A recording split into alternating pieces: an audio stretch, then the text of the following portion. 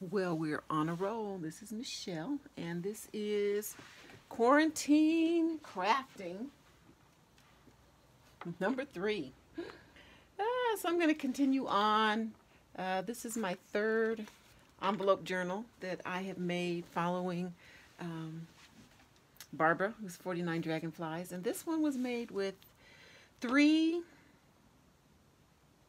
5.5 by 5.5 envelopes and 1 wine bag. So I'll show you that when we get in there. But it's just fun being able to take something that normally would go in the trash bin and creating something beautiful out of it. Now, the wine bag is recycled. I have to admit, the envelopes came in a package, so they were not trash, and they were definitely not junk mail. So let's look at this one. This again was made with using Tim Holtz Wallflower. That was the inspiration. So very botanically based journal. Here I've got one of the die cuts distressed on the front, as well as a button on the flap as the closure. And I have one of my Wendy coin collector embellishments up here in the corner. And it's just on with a jump ring and a piece of ribbon. And the lace here is hiding the pamphlet stitch. There's 2 different journals in here, and they're pamphlet stitched into the spine that was made with the journals. And here's the back. And thank you, Michelle Fields, who is Country Morning Creations. She says the back should always look as pretty as the front. So there's that. Okay. So let's get into this quick share. Simple, just some jute, or I guess this is twine, string, whatever, but you get the idea. So that's on the front, and it just wraps all the way around. You can see that's the envelope, flap of the envelope, and the button was in there, and then I just put a round circle punch to cover up the stitching of the button. So when you open it up on the inside flap here in this first envelope pocket, there is a small journal, and this is just made up with a variety of just paper sheets, kind of like a little note-taking, list making.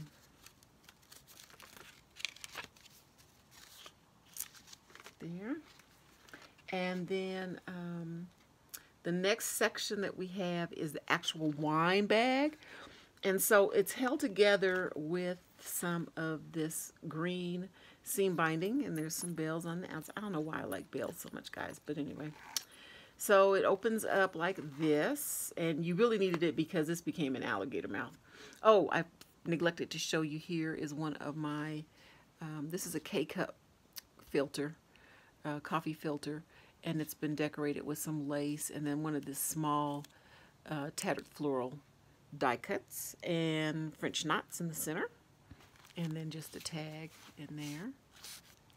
So when you open this up, the first thing you have is you've got the bag open, the bag opening, whatever, you know what I mean. And there are some of the, I guess these are like the ATCs from Tim Holtz. You know, in the back they have the different sizes, and all you have to do is cut them out around the corners, and voila, you've got some instant journal cards. So those were just tucked in the mouth of the wine bag. And on the first flap, everything's been covered with this beautiful music paper here. And on the first flap here, you've got a glassine bag, and it just got a little bit of decorator lace on it, as well as a tag that's been distressed and stenciled, and then another one of the Tim Holtz Wallflower cards, journaling cards. So then when you open this up here, so this way you can see the full size of the wine bag.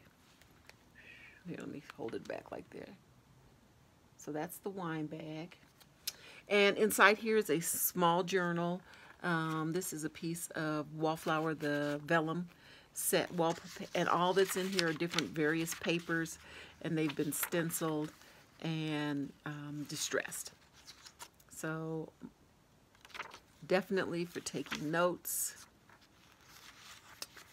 like I said, different papers, some dotted paper, some primary paper, a couple of pieces from a collection, some music paper. This is the center of the signature, and just some music paper flipped up to make a pocket. There's some, actually did some stitching too, wow. And then just with some journaling cards in the pockets there. So there's that little journal. I'm sorry, this is huge, guys. And so then on the back of the back flap of the wine bag, here is one of my coffee filter pockets. And it's been decorated with there's a new tattered floral, the mini tattered floral die. I love that die because I have one of the small, I actually have my daughter's Cuttlebug, which is a die cutting machine, but it's really tiny, and so the thinlits work really well in it. So this is one of the new thinlits, the small, and all of the flowers have been have French knots as the centers, and there's just some journaling cards there. But there, this way you can see that coffee filter, and so just a couple of miscellaneous cards in there. And so then that closes, and on this envelope, there's nothing in it. It's just very sturdy. I've got another one of my coffee filter. This is an envelope shaped, and there's the large tatter floral with some eyelash trim and flowers and a bead in the center, and again some journaling cards here. This is it's pretty, it's grungy. I think that, you know, Tim Holtz, that's totally Tim. And so then here we've got a coin envelope, and it's a flip up, but there's also a tag that comes out here, and there's room here for pictures or writing. And then this is the second journal, and this is all craft paper, and it's various sizes, but they've just been stenciled and distressed with probably vintage photo. And center of the signature has some floating birds. Yeah, and then here's the back flap, and this envelope is just still, this pocket is open, and here is one of my tattered floral paper clips embellishments just back here. There we go. Wanted it because I liked the little fringe up top. So yeah, so there you have it. Again, this was totally inspired by Barbara, who is 49 Dragonflies. It's fun watching Barbara, you know, some of the things that she creates, I think, as embellishments. I'm a journaler, so I don't like a whole lot of stuff, but they just makes it, it really does add to the journal when you do, you know, add pockets and tuck spots and interactive pages. So there we have it. Oops, I didn't put this back. There we go. Let me close this up. And let me see how we're doing on time. I'm trying to tell you guys, I have been crafting up a storm. Not because I haven't been going to work every day, but because it just really calms me down. Okay, let's show you this one. So while we're at it, this is a altered Dollar Tree book. I purchased this 100% because of the color of the book. It's a mallard blue, and I had purchased from Luna Razoo and Amity Bloom two of their collections that focused on blues and taupes. And so I have taken one of the pages from the collections and have Mod Podged it onto the front cover, put some of those tulle flowers, and then there's lace. The lace is hiding the pamphlet stitch in there. And then here's the back, which is another piece of the collections, and then has my label on the back. Love this. I don't normally work in blues, but this is just gorgeous, just gorgeous. So I've got just some ribbon, eyelet closure with some ribbon, and the pages in here are mostly coffee dyed in the collection, and they've all been stenciled as well as distressed. So on this front cover here, this is one of the things that I made using Eva, one of her tutorials. This is one of her pockets. When you pull down here, the folks move and it leaves you with a hidden journaling spot. Now y'all know that's cool. That's cool right there. Look at that. And it hides and they go back down. That Eva's a genius. Wait, let me do that again. Y'all know that's incredible. And then there's a journaling spot. Okay, alrighty, I'll stop playing now. Watch it not go back in. Oh, there we go. Okay, so up top I've made a, this was just me decorating the pocket. And so there's some tulle, there's some lace. I have one of my little discs that's got flowers in it. Just really pretty. And then up top here, just some these are Amity Blooms journaling cards, and this is just one from Wallflower that I shaped into a tag.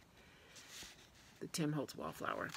So again, it's a combination of Luna Roseuse, blue papers, and Amity Blooms. So I've got this book belongs to, and then yeah, so let's keep going. This one's Amity Bloom, some coffee dyed, just gorgeous. The colors in this are just phenomenal. Here's one of my little tiny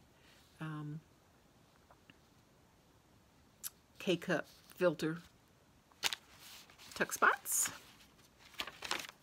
Center of the signature. We got some floating butterflies. So it's just collection. So definitely for writing. I have someone in mind for this. Young lady who just found out she and her husband are expecting. So I think this will be a fun for them. Here is a coffee filter tuck spot. Sorry, y'all. I hope you can see. Tuck spot here. Let me hold it. There we go. Sorry. You may not have seen any of that first whole part. Well, we'll find out, won't we? Here's another one of my tuck coffee filters with the tattered. This is the large tattered floral. And then just some more pieces, again, mostly from Amity Bloom's ephemera collection. So here's a pocket that I made. This is one of Patricia Viramonte's inspired book page. And then there's just, this is a Tim Holtz die cut and a paper doll. And then I just have cut some butterflies and some lace. And this is a gusseted pocket, so it holds a lot. And there's more ephemera in here from Amity Bloom, just some journaling cards, all of which have been distressed and stenciled. Yeah, so there's another stencil. And just the collection. This has 3 signatures in it. Just gorgeous. These blues are so pretty. I don't know if my showing is doing justice. Here's just a quick little, just a little lace embellishment with a pin. And same thing on the other side. It's another piece. It's another one of my K-cup filter tuck spots with some little journaling cards, little journaling spots. Here's a vellum bag here with the tag and 2 of the Tim Holtz paper dolls with some blue flowers from, I think those are daisies, blue flowers. I don't think those are Tim's. I think those are daisies. Daisy Tsunami Rose. And more butterflies floating in the center. Another one of Patricia's pockets. Tuck spot. And then here I have my own little butterfly clip so it'll clip anywhere. It's just 2 butterflies and you put them together. But the way that it's done, it comes out like a little paper clip. Clip it on something like that. Book marker.